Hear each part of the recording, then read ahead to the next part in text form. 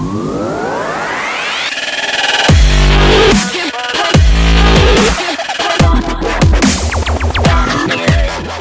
going on, guys? Today's day 4 of MuscleTech's Rise and Grind. Today's workout basically consisted of doing arms. It was an arm day today, so lots of biceps, curls, lots of curls. So 6 exercises in total. I feel good about doing it.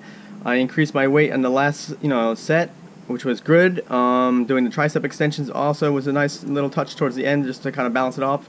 And also doing the diamond push-ups was fantastic. So feeling really good, feeling really strong. Muscles are slowly getting there. It's only day 4, can't really see any differences, but I do feel that the motivation is getting better, and my work ethic is getting better, and my everything's just coming together now that I'm getting back into the gym day 4 again after taking a long hiatus.